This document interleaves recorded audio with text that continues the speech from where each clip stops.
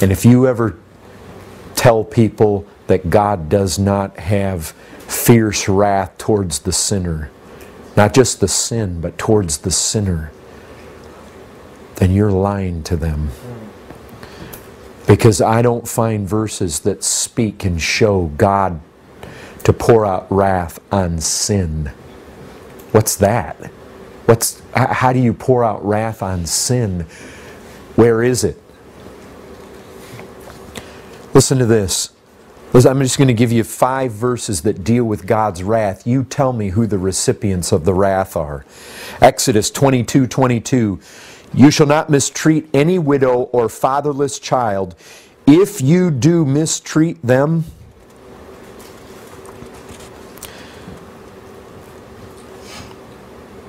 and they cry out to me, I will surely hear their cry, and my wrath will burn, and I will kill you with the sword.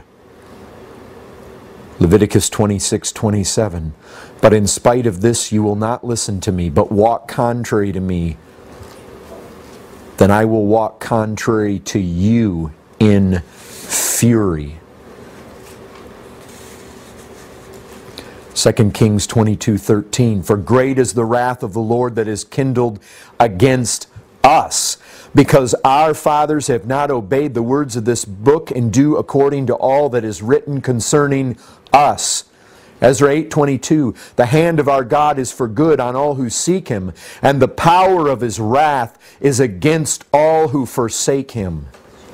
Psalm 21:8. Your hand will find out all your enemies. Your right hand will find out those who hate you. You will make them as a blazing oven when you appear. The Lord will swallow them up in His wrath, and fire will consume them. Folks, His wrath is directed against sinners, not just sin.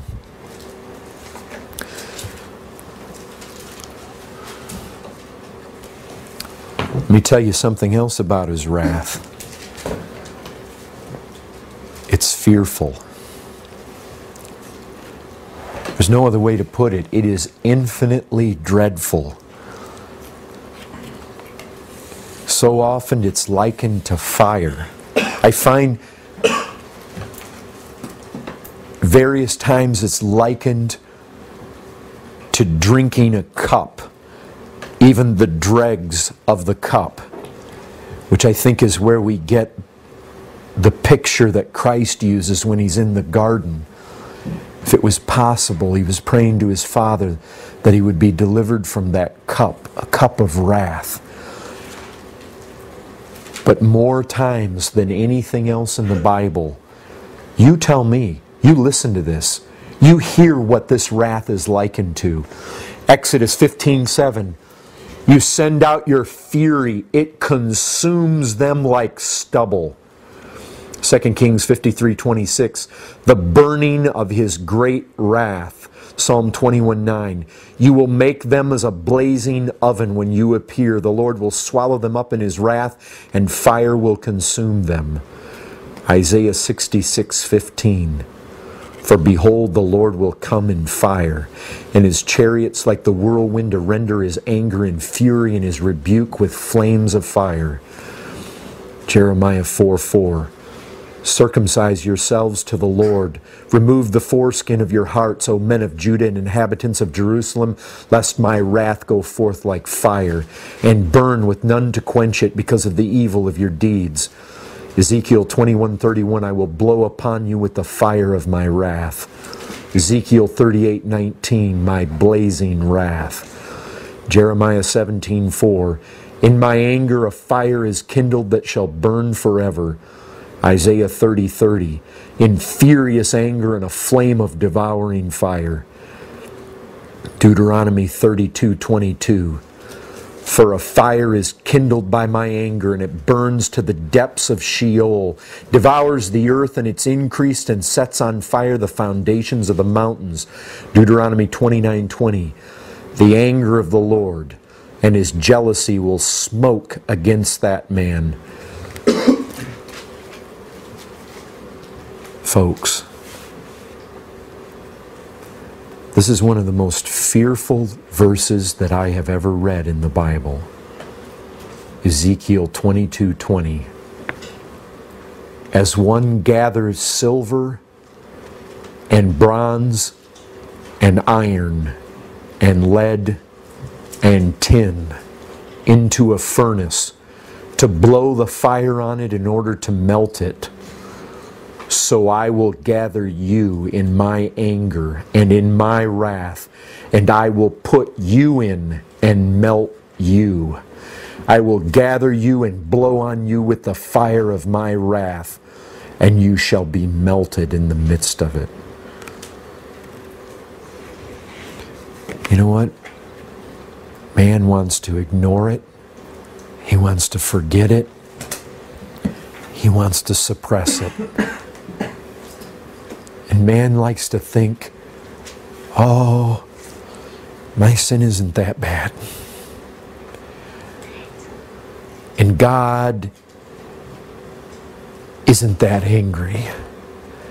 And man somehow thinks, some way, somehow, well, even if hell's real, I'm going to be down there with all my friends. I will gather you and blow on you with the fire of my wrath, and you shall be melted in the midst of it. Man thinks he's going to stand up to it. But I tell you what, when God blows upon him with the wrath of his vengeance, with the fires, a smoke, a blaze, man will yield immediately. There will be no fight in him. He will succumb to that wrath. Folks, the wrath of God is fearful. And I'll tell you this, nothing but sin brings out this characteristic of God. Wrath is the way a holy God does respond and to the wickedness of men. But I'll tell you a third thing about this wrath. It's righteous. Listen to this. This is in Romans 2 verse 5. But because of your hard and impenitent heart, you are storing up wrath for yourself on the day of wrath, when God's righteous judgment will be revealed. You know what most men feel? They feel that the wrath of God,